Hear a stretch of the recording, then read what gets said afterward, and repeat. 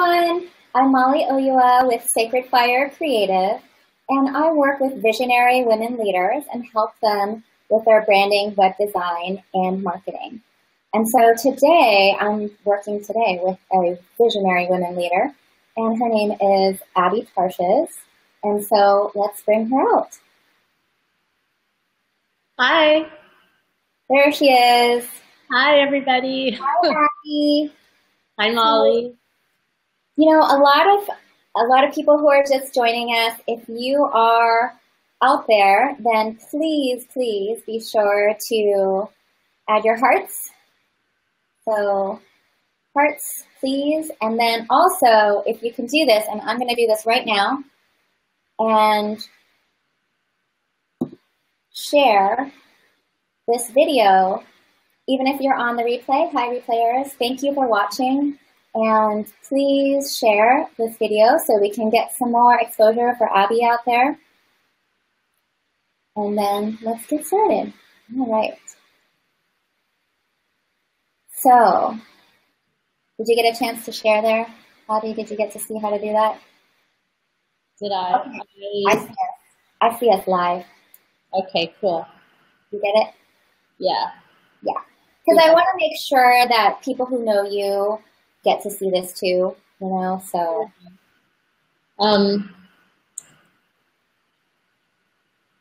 Yes, hold on, and it's funny, it's going to. So while you're doing that, the reason that, you know, I've been asked this before, so why Facebook Live? And so I will tell you, after the last Facebook Live, within 24 hours, we had 1,000 views on that video. And that kind of exposure is what I want to bring to the women business owners that I work with. So it's really simple for me. You know, it seems like getting live video just exposes you to be your authentic self, you know, and get really deep into what you're doing and get to know the people that you're in front of. So, you know, I like to say that I help my clients connect, make that soul connection, make that deep, like, heart, soul connection with their ideal clients through branding, web design, and marketing. And I feel like Facebook Live has been an amazing platform to be able to do that. So, how'd it go, Abby? It's not connecting, so we'll just have to do it after. Okay. So I tagged you in that, so hopefully, here, I'll see if I can share it for you to your timeline. And I don't want to go off the feed here. There you go. Thank you. Okay. Posted to your timeline too. So everybody who knows you and is friends with you will get to see you. So Abby, tell us a little bit about yourself. Well, I'm a photographer and I photograph people, and I've been doing this for a really long time. I started out as an art photographer, actually, doing a lot of fine art. And then I ended up doing movie stills, and that was my school, was working on movies is how I learned lighting and how to get the shot, and almost my whole basis of my photography honestly was learned on a movie set by watching the cinematographers, watching the actors, watching the interactions. That's kind of what makes me a little bit unique, I think, is my fine art background plus having worked on movie stills. And even though I don't really do that anymore, I work a lot with families and do weddings and portraits, but it's still all about getting the shot and the connection between people. That's what matters to me. So I'm a little curious, just backing up to a couple of things that you said. You know, when you're talking about fine art photography, what makes something fine art versus what we normally see out there? Well, that's completely subjective. Everyone's sense is different of what they consider art. So that's a really tough question. Well, when you say you have a background in fine art photography. I mean that I've studied art history. I've studied photography, the history of photography. It also means I come at it from maybe not a lot of photographers maybe are just commercial. It's like super glossy and it's all polished and it's more like advertising. For me, it's more about creating beauty and something real and beautiful. Okay. And so how did you first get into the cinematography, working on movie sets? How did that happen? It happened purely by chance. It never occurred to me that that was even a job. I was kind of just being a young little artist in New York City, and then I needed a job, and I got a job in a film office. And I overheard them saying they needed to hire a still photographer. I'm like, oh, well, I'm a photographer. You should hire me. And I showed them some of my cool stuff I was doing at the time, and I really had very, very limited experience, but they didn't pay me much.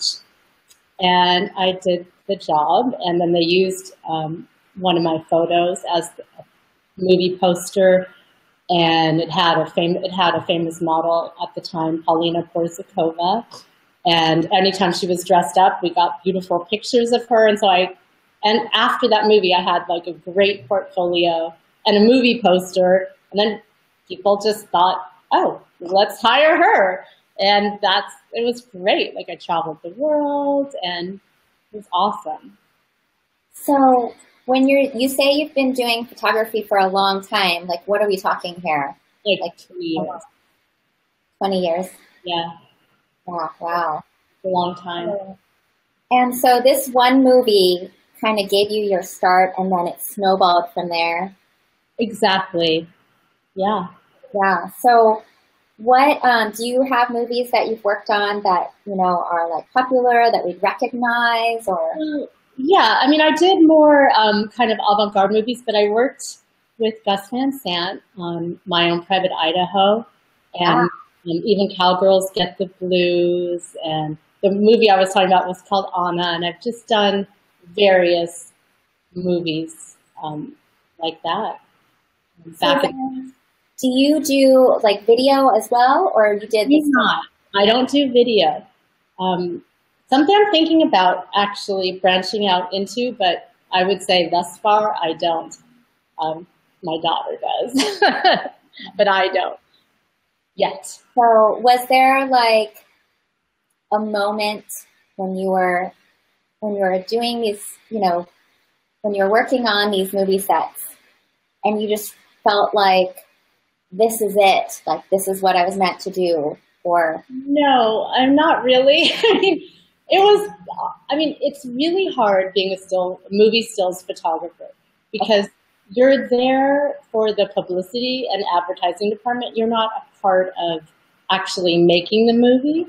So you really need to it's one time I was very thankful I'm small because I could fit under the camera.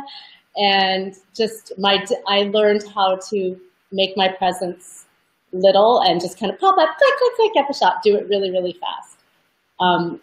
But no, I never thought, oh, this is the end all. It was a great learning experience and it was a great foundation for everything I've done in photography, as far as technical skills and just people skills, because everything seemed so easy after working on movies because you're not really wanted, but I always made friends and it was fun, but it's very long hours, a lot of waiting. So it was kind of a great step, and I'm so thankful to have done it.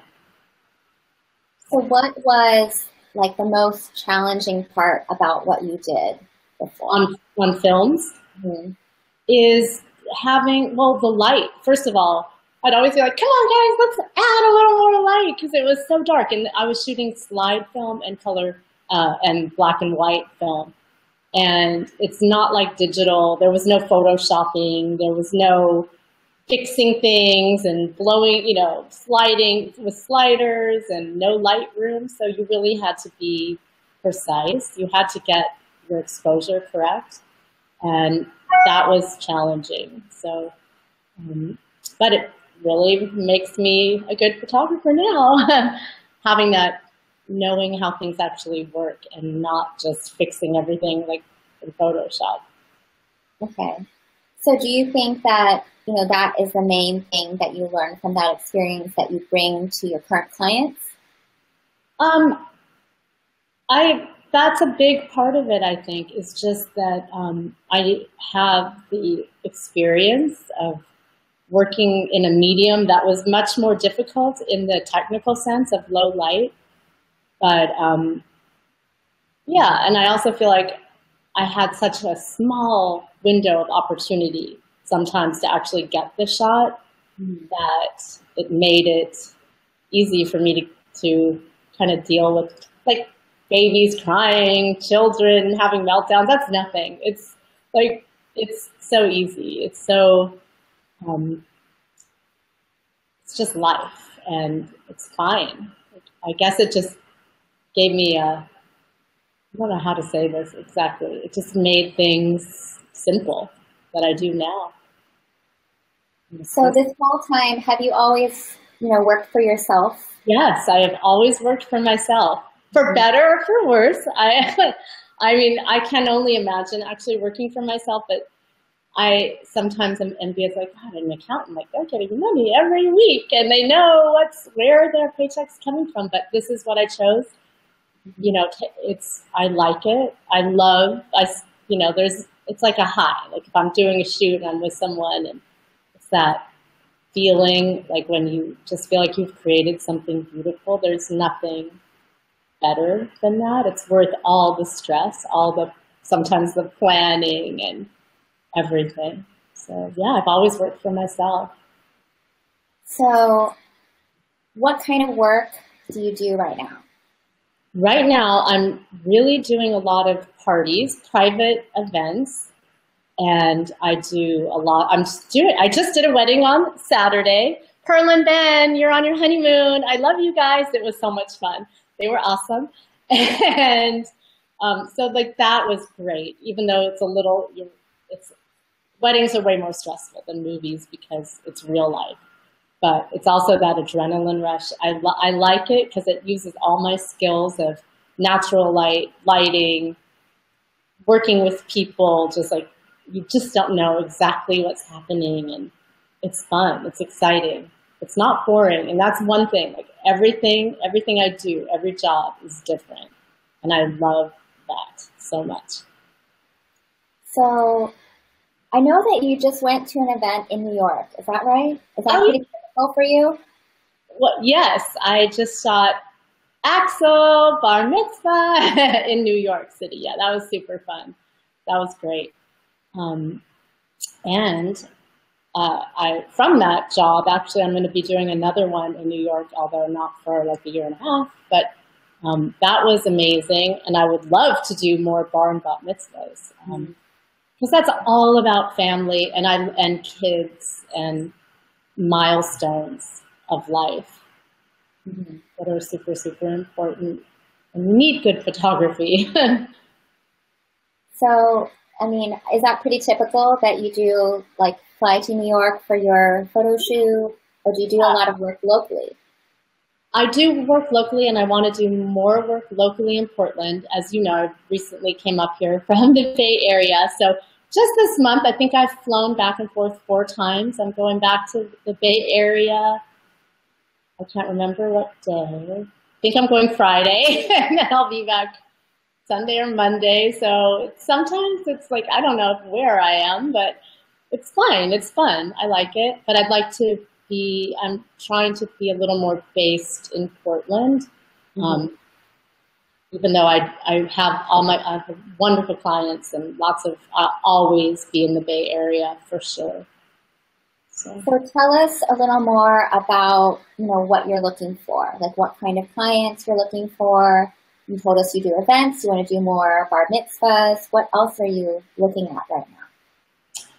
Well, anything with people, really. I would love to photograph anything from, a headshot, a professional headshot, to a full-blown wedding or a small intimate wedding, a bar mitzvah, a private party. And I also really, really love photographing families. That's probably one of my favorite things.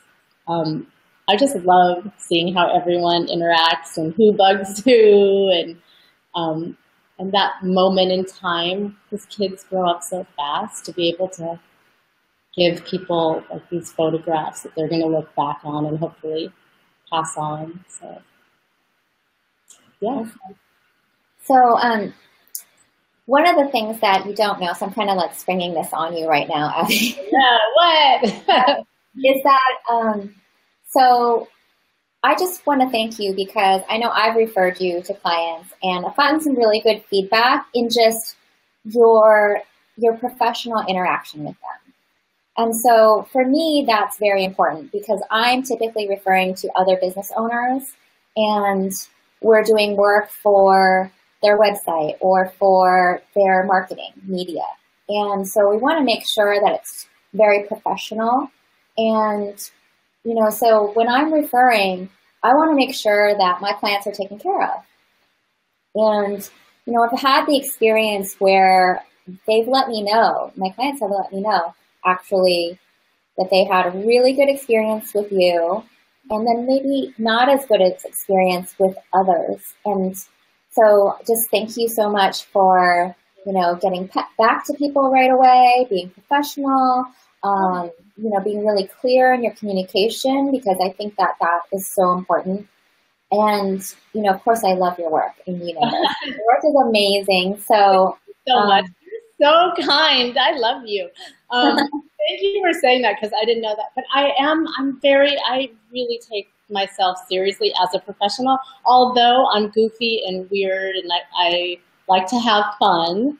But as far as business stuff goes, I'm professional and I take my job seriously, but I do go a little crazy sometimes. Like I can be a little wacky and I'll do whatever it takes to get the shot. And that might be saying really stupid things to children sometimes, but, or so tell us a crazy story about like something that you had to do to get the shot. Like what's the craziest thing that you had to do?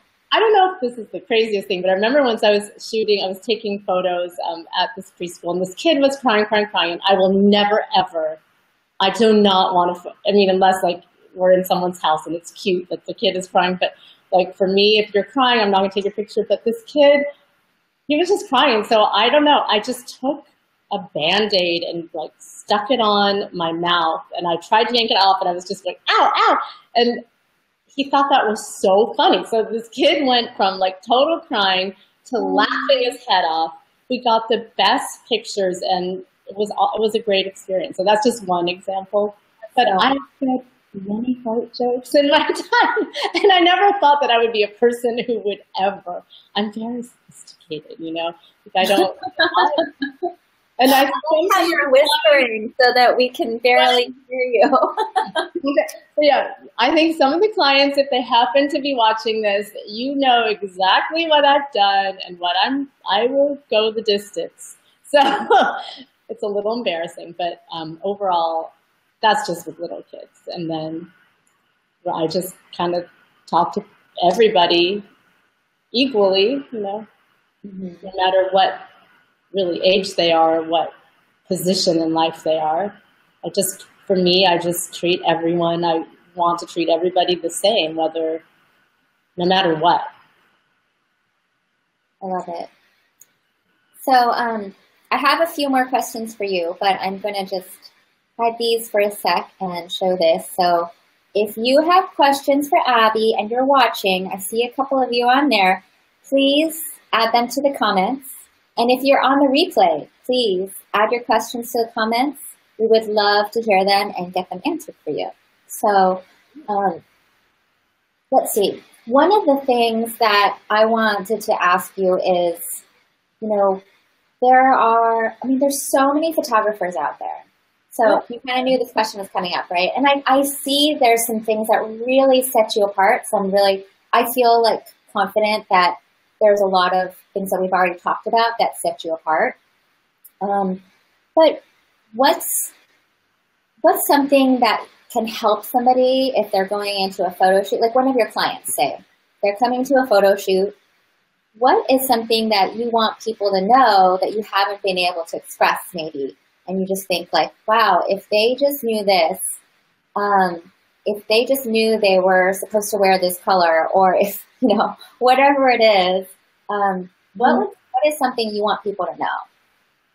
Well, besides what to wear, I mean, I can set, if it's, an engagement shoot, I will send you a PDF of, this whole information on what to expect, what to wear, and it's all based on what I like. So you may, and I kind of put that in, like, if you like bright colors, wear that. Like, I want people to genuinely be themselves and be comfortable, but I want people to look their best at their best selves. And, the question, though, what I would want people to know is just, we're going to have fun. Ultimately, just take a deep breath. I actually am very uncomfortable in front of the camera, so I understand it. And that's why when I'm photographing you, I'm just like, blah, blah, blah, blah, blah, blah, blah, blah, blah. I'm talking a lot, but I'm really actually interested in you. I want to know everything about you, where you came from, it just helps me if I know what your likes are, what is important to you. And so I do tend to talk and ask a lot of questions. It's not like there's no script, nothing's planned. But I think basically just show up and I will guide you. You don't have to really do anything. Just hopefully you're going to have a good attitude. If not, I'm going to try and get you to have a good attitude. And that usually people, it's all good. Awesome. So, hi, Ellie. We'll just put her up here. You didn't know she's watching. Hi, Ellie. Hi. Good to see you on here. If you have any questions for Abby, please type them in the comments. We'd love to know your questions. I have another question, which is really, about other photographers. So, I don't know if you want to share this, because this would be like your trade secrets or something. I don't know. I feel like people want to work with you because of you, right? And you have a great relationship with people, and you're so personable, and I'm confident 100% that you will get amazing shots. What kind of advice do you have for those business owners who they're in your business, right? They're in the business of photography, who are maybe they're just starting out, or they're having a hard time, like, getting their first clients. What kind of advice do you have for them? Keep photographing. I think you need to practice. You need to put your ego at the door and learn. That's it. And honestly, when I was younger, I had to learn that too. I had to sometimes, put my ego down and just step in and learn. And frankly, I think people need to really learn how to, if you're a photographer, learn how to use your camera, practice, shoot, stop copying people. I mean, it's not going to work if you're just copying all the time. Just find what's you love to do, and just keep shooting, and also be open to learning. And frankly, I'm still learning. I feel like, yes, I know a lot of stuff, but I don't know a lot of stuff. I can learn from someone just starting out. Like, they might know something that I can completely learn from. And I think that's cool. Like, I like to help other people, and no matter where you are in your business, everyone has something that we can all share and learn from. And one thing about Portland, I am going to say, is that the photography community here is very awesome and supportive. Like, just Portland in general, I find to be a really unique place, and that women especially are very helpful to each other and are supportive. And that feels so good compared to some other places where it's kind of cutthroat and everyone wants each other's clients. And it's really, really nice. I love that community feeling here. I'm completely not even answering your question. So sorry about that. It's so true. No, I love that you said that, because the community that we have here is so important, and it's so collaborative. Yeah. And for you to recognize that as a newcomer and to see that is wonderful. And it's just really great to hear and know that, that's true. So it's really true. It makes me feel really, really, I love it. I love that feeling of being able to just talk about technical or any kind of photography issue, and there's a lot of support around here. It's nice. It's unique for sure. Awesome. So we do have a question for you talking about the technical. So Ellie says, you may have mentioned something about this, and I apologize if you did, as I jumped on a little late. Do you do much in terms of photo editing software and modifying photos you've taken? That's a great question, Ellie. I try and do as little as possible because right now, I am so backed up with editing, it is ridiculous. So my goal is to pretty much get it right in camera, but yes, I do shoot in RAW, which means all the information is there. It's not a JPEG, so I basically process the images and I have a certain way that I do it. And I do go through every single photo. I still do that. I care about each and every, maybe I'm a control freak. I really care about each image, almost like it's a person. I'm really attached to it, so I want it to look good. But I try and keep it at a minimum, and I do not like to overuse filters. I like to have a very classic, elegant, simple style. I do not like fads and trends and crazy editing. It's just not going to stand the test of time at all. So I don't want my pictures to look like, oh, that was in the 70s when everyone painted their walls avocado green, and you're like, oh, that's so ugly. Like, yeah, so I try and avoid all that kind of stuff, and it's actually been good for me because I still kind of like what I shot a while ago. So awesome. So that you brought up a really good point, and just talking about your style, and so it's really good for people to hear that you do have that classic style that's going to stand the test of time. So, and I love that style. And something that I forgot that we didn't get to bring up is I know that you work with a lot of high-profile like celebrities and clients. Are you like not allowed to say anything about that, or I'm not going to say anything about that? I do have,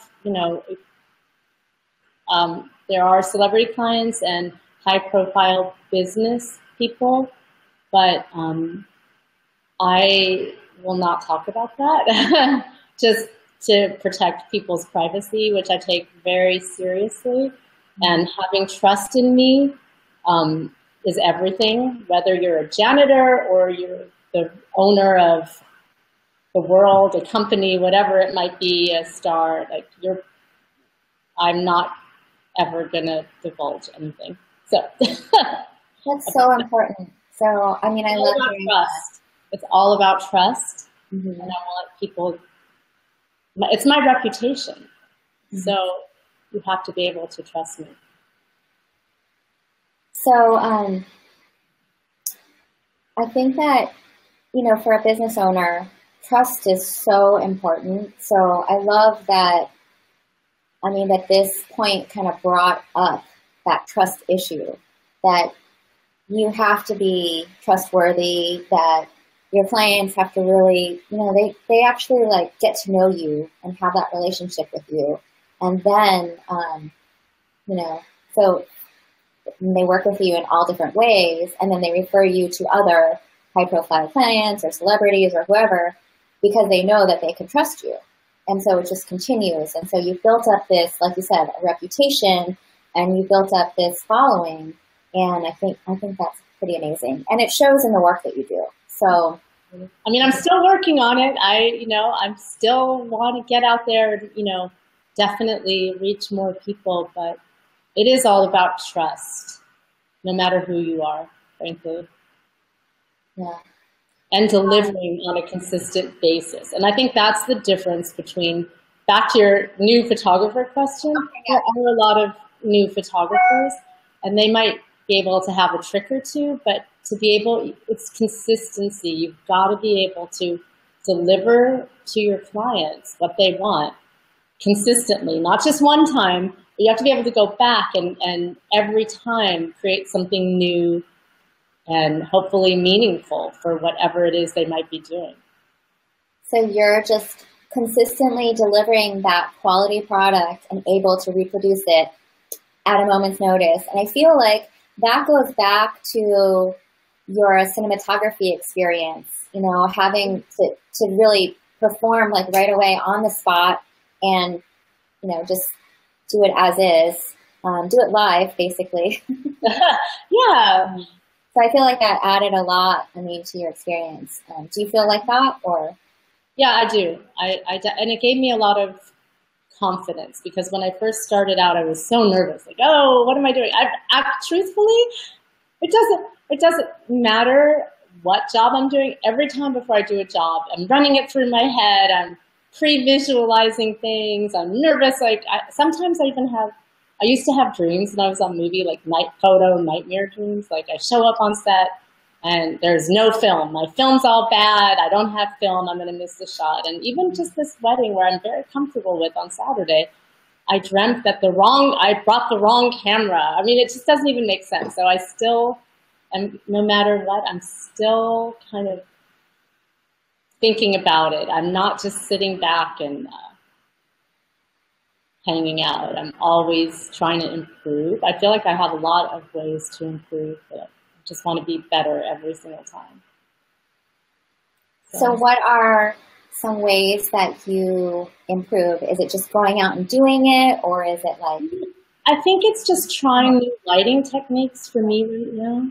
Just kind of honing in on certain things that I like and perfecting it. Mm-hmm. Especially with weddings right now. Not really natural light, but using off-camera flashes, that kind of thing. It's just so much. There's always something to learn, and there's all these new cameras. I'm not really a gearhead. I would be, you know, I don't care about the newest, shiniest object at all, but I do want to, whatever can enable me to kind of come up with something interesting lighting or just add depth. That's what I'm interested in. So what does the future hold for you? What's your plans in the next 5-10 years? I'm going to be photographing tons of weddings, tons of bar mitzvahs, families, headshots, anything that people need. I'm going to travel. I'm going to take care of my dogs. I have one dog. I have 2 dogs here right now. They're being really good and not barking. And pets, like I love photographing pets, just people, living creatures. I just want to be healthy and help people, you know, just have beauty and memories, that prints and albums, physical objects that they can have. I don't want people having digital files just floating around randomly on their computers that are going to get lost. So I really encourage people, even if it's your iPhone pictures, just print out your pictures. If you're with me, I would love to give you a beautiful print. That's really satisfying. Or an album, something that will stand the test of time, that you can pass on to future generations. God, I sound really corny, don't I? But I do mean it.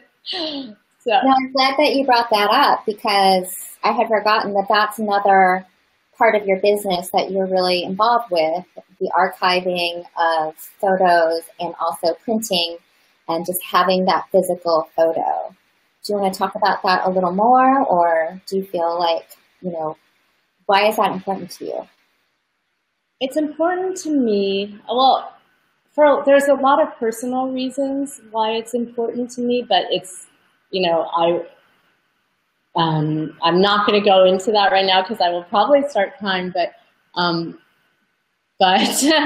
I've had family photos that were thrown away, and when I was younger, and so I don't want to go into the whole thing. And so I think that's part of the reason why I feel it's so important to be able to look back on photographs and to have those memories, because sometimes that's all you have left. You can even, I mean, I've had experiences where I've shot families and then a child all of a sudden could pass away, and then you know, those photographs become super, super important. It could be a grandfather.